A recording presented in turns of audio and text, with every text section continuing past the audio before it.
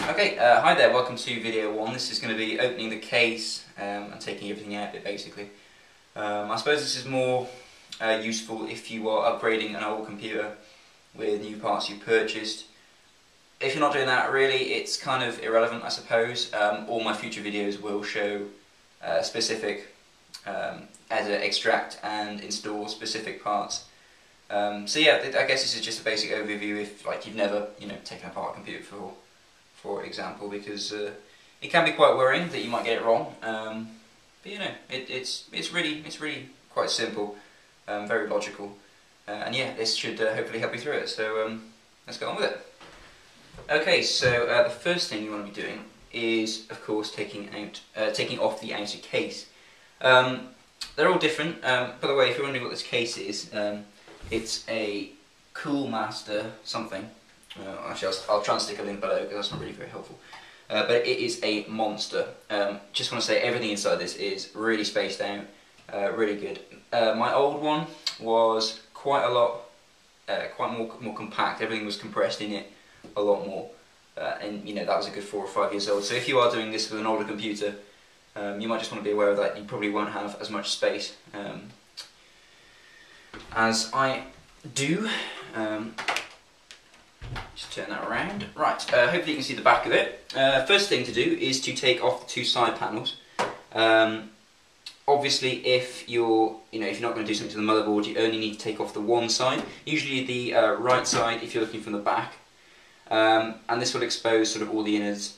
Only really take the left one off if you're changing the motherboard, but I am going to take off both. So I just unscrew them. For God's sake, keep the screws safe, because that's never good when you lose the bloody screws. Okay, so yeah, what was I going to say? I'm using my fingers. Actually, these are quite good. They're just like little turn screws.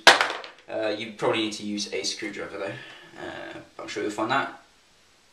Taking off the back, there's usually a little lip on the back. Just pull it backwards, and usually they'll just slide off. There's always a locking system. You probably can't see, but it's basically just a little clip you need to unslide. Keep that away. It's safe. We're going to fall over any second. I'm going to do the same with this side. So yeah, there we go. Both sides off. If you have a fan attached to either of those 2 cases, it's not uncommon. Just unplug it. There's a little Molex clip. You just unplug it. A little 4-pin clip. So yeah, that's easy enough. Let me turn this around again. Show you the main side. Okay, so in here you see all of your components, power supply, motherboard, hard drives. It's all really well arranged in this case. Yeah, as I said, usually it's a bit more compact. That's probably the side you're going to be working on most of the time. If I can turn it around. This side is, not really used as much. It's got a bunch of wires. Basically, the only time you'll ever use this is... Oh wait, no, hold on. Yeah, I guess if you're installing a motherboard, possibly to access some difficult part. I don't know. It really depends upon how your case is set up. But yeah, most of the time it will be on the opposite side. Let's turn it around. All right. So main components in here. You can see power supply at the bottom, motherboard, graphics card, CPU and heatsink. I've got a bunch of hard drives here, and they're all connected via SATA. I've got a CD drive up here, and yeah, well that's pretty much all of it, to be honest. So I'm just going to take everything out, but I think I might change the camera angle first, maybe make it a bit more easier. Okay then, so first thing to do really is take out the graphics card. If you've got one, you might not. You may well still be using onboard graphics, which are basically if you're plugging into those ports on the back, the standard monitor connections, you don't need to worry about a graphics card. I don't have one, but yeah, if you've put one in, obviously you'll know. Very simple to take it out. If I can take it off again, you'll notice in here, I hope you can see, there's actually a little screw right there which basically just locks this metal bracket into the back of the case. And all you need to do is unscrew that and then pull out the graphics card. So, without further ado, unscrew that. Again, you probably need another screwdriver. You probably need a screwdriver, I should say, to do this. There you go, keep the screw safe. Yeah, what you want to do is just grab it at both ends pretty much and pull the end that's closest to here first. Usually it's on a hinge and it'll just hinge out. And there you go, easy as that. Yeah, keep this safe, obviously. Try not to leave any components sort of on anything. You'll notice that I've got all my hard drives in, like, well, you can see it here, it's like a little pull-out drawer. You probably won't have this, you probably have them going the opposite way also. More like my CD drive, you probably have them slotting out, or out rather. But yeah, basically most of the time they'll be connected via SATA, which is these cables here. You probably know what a SATA cable is. So you just want to unplug those. Possibly might be connected by IDE, I think, which is the old, again for older systems, it's the sort of big square, sort of, I don't know, parallel cable. Okay, now next thing I'm going to take out is actually my power supply. So, unplug all connections. You probably get, you know, a couple of Molex 4 pins. Just go ahead and unplug everything. We've got, you know, all the cables. Oh, sorry, I just realised you can't see that on the table, but basically all my cables are unplugged, except for the, if I can take the camera off again, which I can't, there we go. You'll always have this monster cable here running into the main board with 24 pins on it, and you want to unplug that. There's always a clip, so, oh god, let's try and do this left-handed then. There's always a clip, so you just want to, God almighty, I'm trying to angle this, there we go. Okay, just unclip it and pull it out. Okay, that's what it was. 24 pins. It might come in 2 parts like mine does. Oh, I can't take it off, but yeah. So yeah, just unplug that. And there's also usually another 4-pin one, possibly an 8-pin, which you can see this cable here running up into there. So you want to unplug that as well. There we go. And then that's your motherboard completely severed from the power. Let me put this back on the stand. Okay, so let me just unthread those. Okie dokie. Now, where are the screws for the power? They're usually on the back, but you might have some underneath as well. Again, you can't bloody see. So let's try and change it. There we go. Okay, power box. There's always 4 screws on the back. Might be some underneath as well. If I can turn it around, it would help. So let's do that. Squash some wires. Yeah, usually just a normal screw.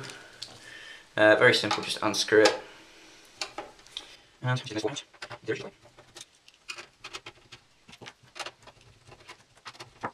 okay, there's number 4.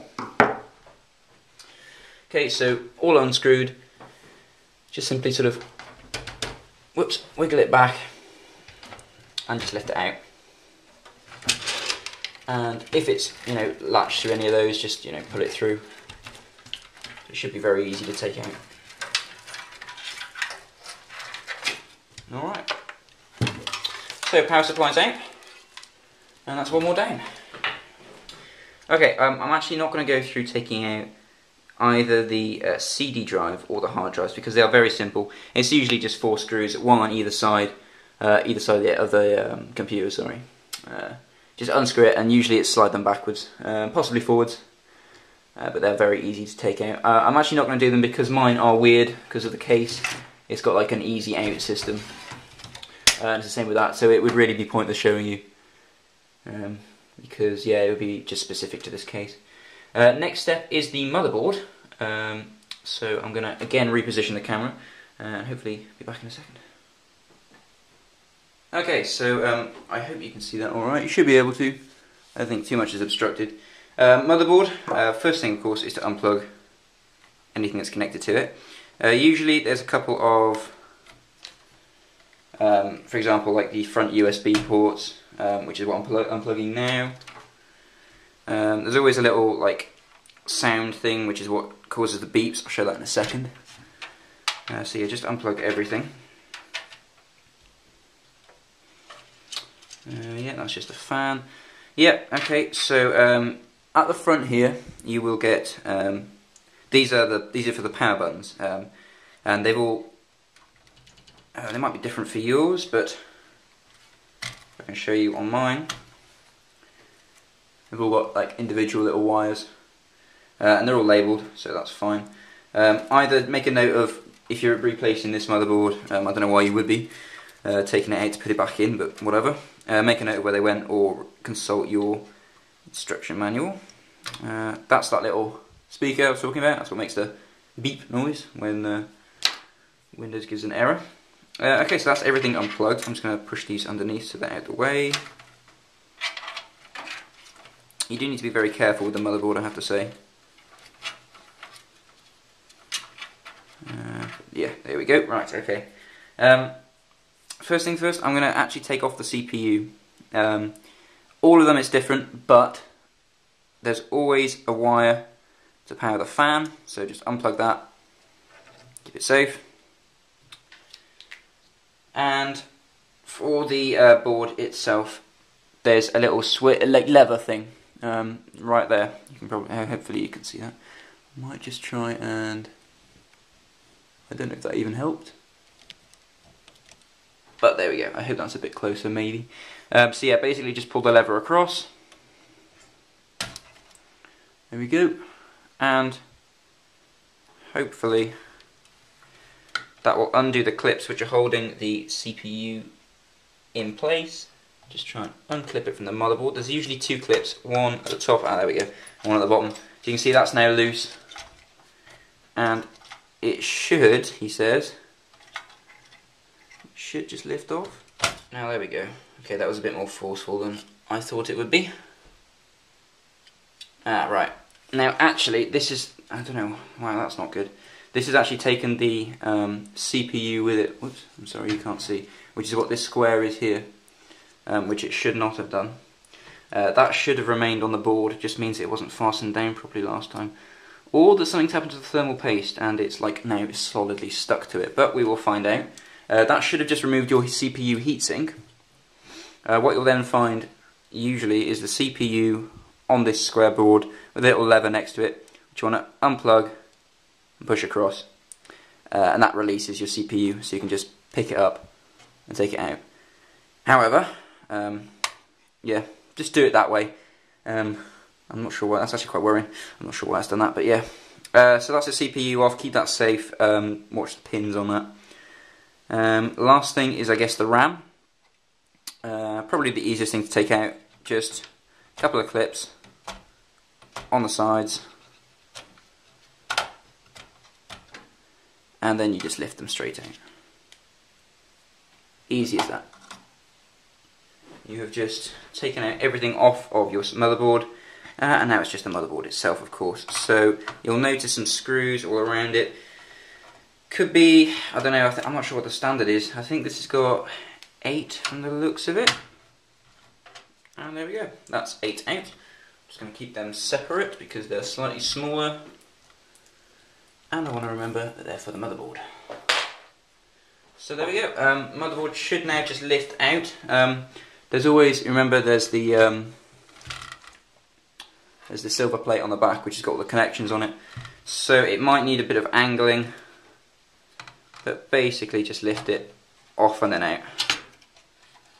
So there we go, there's the motherboard out. It zoomed in too much now, you can't really see, but yeah, not that interesting.